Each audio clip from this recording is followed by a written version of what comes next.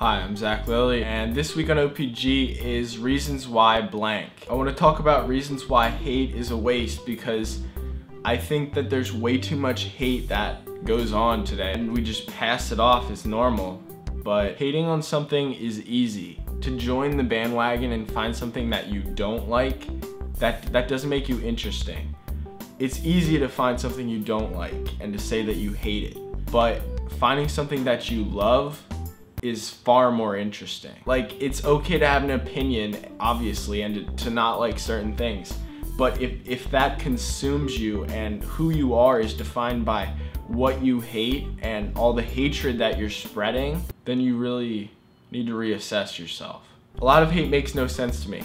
Who looks up an artist that they don't like or a song that they don't want to listen to and then comments bashing it?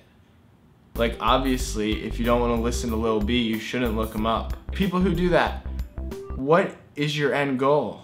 What are you even trying to accomplish? If you don't like jazz, don't listen to 10 hours of it. Somewhere else I noticed a lot of hate is Instagram. I noticed in the comments that there are what are called a block account, and their entire purpose is just to comment nasty hate comments, sometimes really disturbing shit, and just to get people to block them with high follower counts on Instagram. That's the most pointless shit. Why not spend your time on anything else? Draw a picture, I don't know. Draw a turtle or something. Even a badly drawn turtle like this is a better way to spend your time than trying to get people to block you.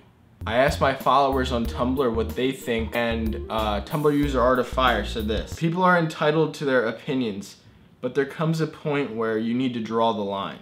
There's nothing wrong with stating the fact that you don't like a person or thing, but you gotta know where to draw the line before it becomes stupid. And I included that because it's very nicely said. If you don't like something, that's fine, but don't let that define you. Spend your time in a better way. That's all I have for you guys this time on Our Pizza Gang. If you liked the video, please smack the thumbs up button, and I will see you guys next Saturday. I love you, have a great day.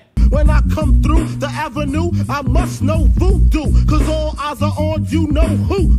And my so-called friends beg for ends for me to lend, but this bankroll they won't spend. I don't need them, let the welfare feed them. When it come to what's up, the peace sign is how I greet them.